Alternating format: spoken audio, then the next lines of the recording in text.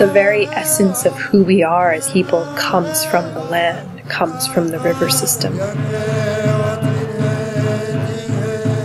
Long before we entered into treaty, we have lived and continue to live and sustain our people off of the land within northern Alberta and Saskatchewan and into the Northwest Territories.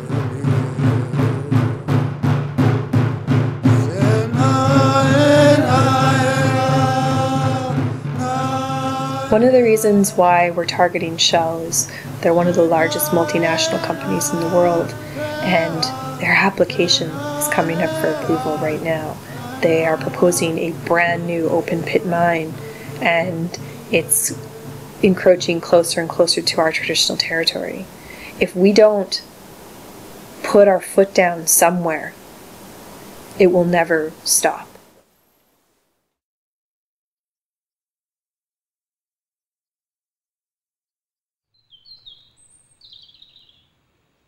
The main things I like about living in Fort Chipewyan basically is, aside from the scenery, is just my ability to be able to go out in the land, you know, and practice my inherited right to hunt, fish, and trap, you know, like freely anytime I want. Fort Chip is a beautiful place. It's like medicine to the soul if you look at it. You know, you smile, you say, hey, thank you, you know. Father, Son, Mother Earth. You go over there, take your camera, go to Dory Lake, go to Lake Athabasca, you'll see the beauty of it all. This is the way we live in this land. As we see development start to ramp up in the province of Alberta, what's happening is that right, that constitutionally protected right to access our lands is starting to become more and more diminished. It's just polluting the air, water, land, animals, you name it.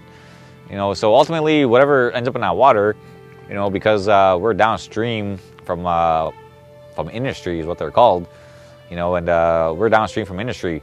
So with that, whatever goes into that water, if it's contaminated in any form, any way whatsoever, it's going to contaminate the plants, the animals, ultimately us. I lost family because of cancer, and the fingers are being pointed now that it's coming from the environment. What we've seen in recent past is this industrialization of our ACFN traditional territories, the lands that our people have used for time immemorial. And this has led to the cumulative removal of our lands, the wildlife, the fish habitats, the waterfowl habitats, and it's been almost a complete destruction of the ecological and the aesthetic and the sensory systems that our people have always known and have always lived with and in harmony with. The beauty of the land, the beauty of life, you know, the freedom of it all is slowly being, you know, taken. We're land-based people. Our people go out on the land, we go hunting for long trips, and now we can't go to the river and we can't go to the lake and just, you know, pick up our water and drink it, because that we don't know what the contamination levels are. No one has done a thorough analysis to know what is the level of contamination in our water systems. All we know is we see deformed fish and we see lesions on our fish and sick animals, and the commonality between sick animals and the sick fish is water, and people getting sick is it's water. That's the only thing we can point to. We have culture camps now where we're trying to pass on our knowledge holders in the community are passing on our tradition and our culture to younger generations. And this summer, one of the camps we had that was out in the bush, away from everything, the kids had to go by boat out to this camp.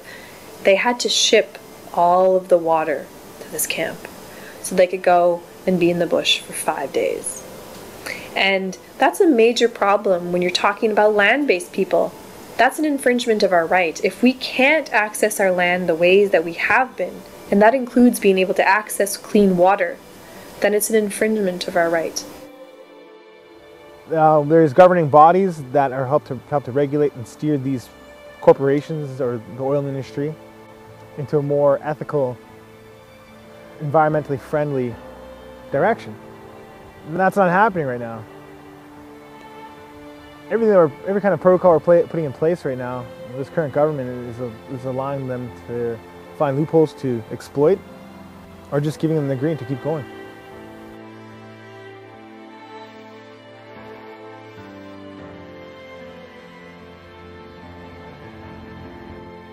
I see our Indigenous identity being rubbed out.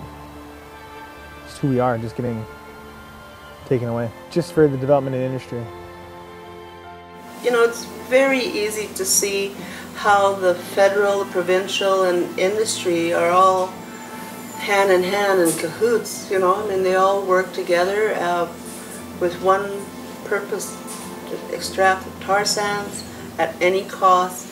And we're downstream. I mean, we're just a few people here. Who really gives a shit about Fort Chip, really? We've made deals with Shell Oil in 2006 and 2003 regarding their existing projects, impact benefit agreements, where our leadership thought they were doing what was in the best interests of our people to protect that. And to date, Shell Oil hasn't really lived up to those agreements. Bottom line is, we're the ones that are paying for their greed.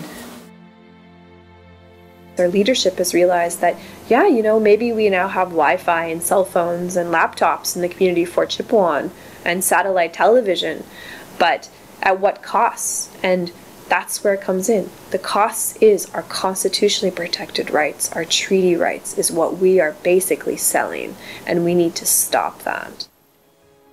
Our rights to the land, our rights to access the lands, and even a deep understanding of our rights wasn't really being addressed in the way proposals were being pushed forward and pushed through the approval process.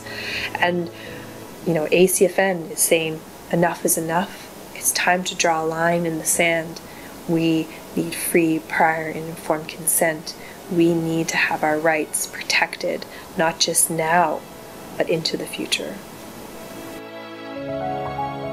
I'll stand my ground. I'll fight to the end. I'll ensure that my kids, my grandchildren, are going to be able to live the life that I did when I was a kid.